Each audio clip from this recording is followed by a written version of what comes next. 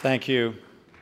I am here tonight, as I think all of us are, first and foremost, as film fans, and to publicly thank Kevin Brownlow for a lifetime of determination, unswerving perseverance,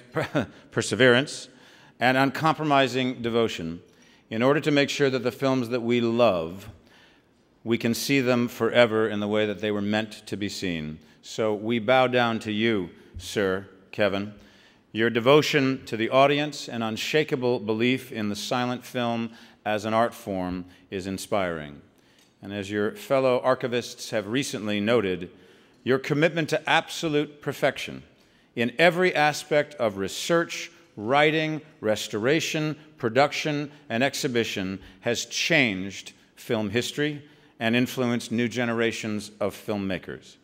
Every time one of them sets out on another flea market run, or a dusty attic, or a garage sale, in search of that elusive missing bit of footage, the fingerprints of your own pioneering detective work will be casting a very long shadow. You were there first, and because of that, we are all very lucky indeed.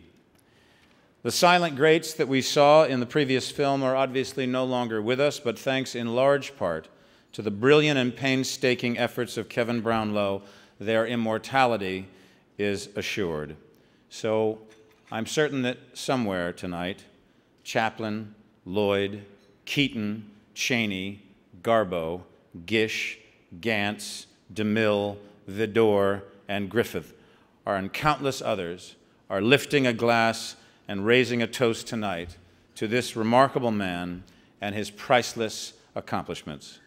On behalf of the Academy's Board of Governors, I proudly present this Oscar with the eternal gratitude of all those who came before us and all those people out there in the dark who will come after, to Kevin Brownlow. Come on and get this.